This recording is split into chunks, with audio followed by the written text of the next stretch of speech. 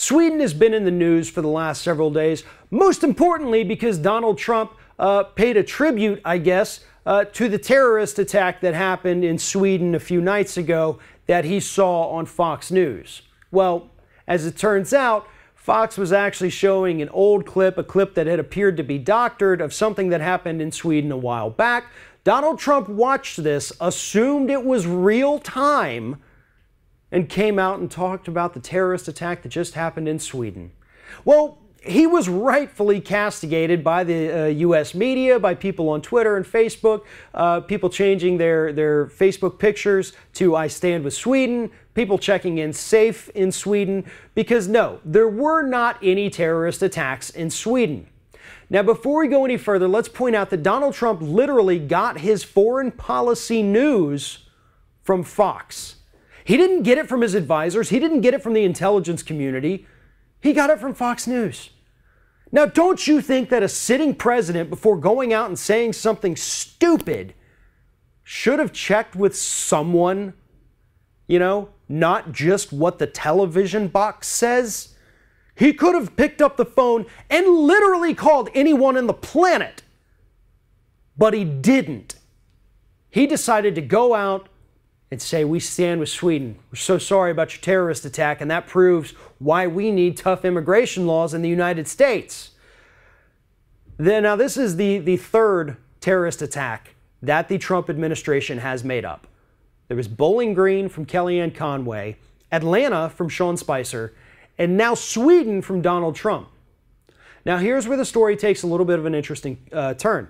Monday night, there were riots in Sweden in a mostly immigrant neighborhood following a drug bust that apparently went sour. One officer did have to fire his firearm because he felt threatened. However, he did not hit anyone with it. As far as we've seen, there were no deaths.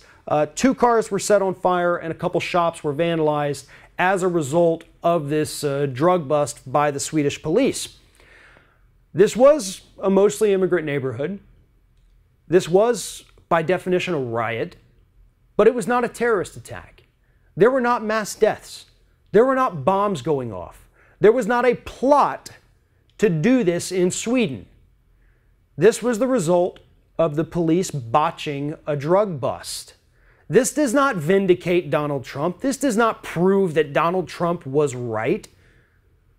All it shows is that the Swedish police screwed something up. And if you want some more context into what's happening in Sweden or what happened in the span of a few hours and then went away, this past weekend Trump was in Orange County, Florida. Orange County, Florida has a 50% higher murder rate than the entire country of Sweden. Did Donald Trump go out and talk about that? Did he talk about the American citizens committing these murders in the area where he likes to call his summer White House, his southern White House? No, he didn't. He is using these attacks to attack immigrants, and that's the only thing he's doing. And to be honest, Trump made his statement about the terrorist attack 2 days before that riot even took place. This is disgusting, apprehendable behavior by this administration. This is disgusting, and we're letting it happen. But another part of the story, though, is that the corporate media didn't even want to cover the actual riot that happened in Sweden because they were afraid it was going to prove Donald Trump right. But it didn't. And that's the other issue that we have with this administration. When you come forward and say that a terrorist attack happened when it didn't happen, you lose credibility. You're the administration that cried wolf. So what happens when there is an actual terrorist attack and you come out and tell us about it, and we just make fun of you because we don't believe you because you've lost all your credibility? I mean, for the love of God, really, there is a children's book about this, about the consequences of doing this.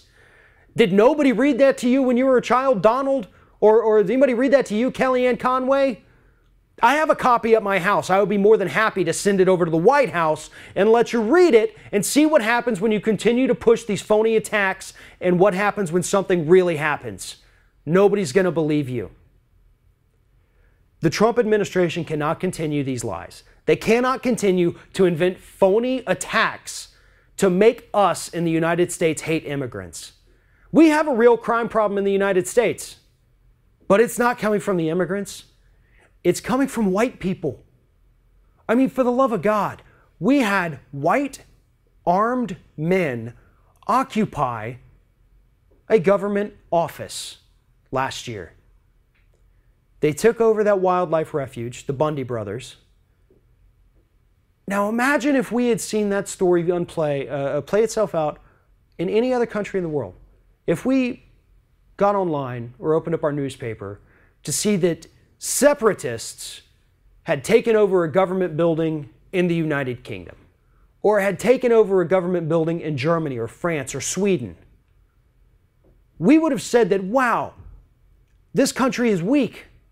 They're stupid for letting this happen. Why don't they just go in and take these people out? This is absurd. Yet we saw that in the United States. A bunch of white men with guns standing down federal officers to virtually no consequences.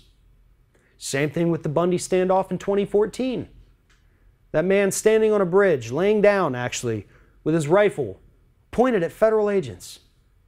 That man's still walking around free. Had that been a black man, there wouldn't have been anything left of him for the coroner to even identify. So if Donald Trump wants to talk about the real threat to the United States, he needs to go look in the mirror. And he needs to look at the communities that he likes to call home, because that's where the real crimes are taking place.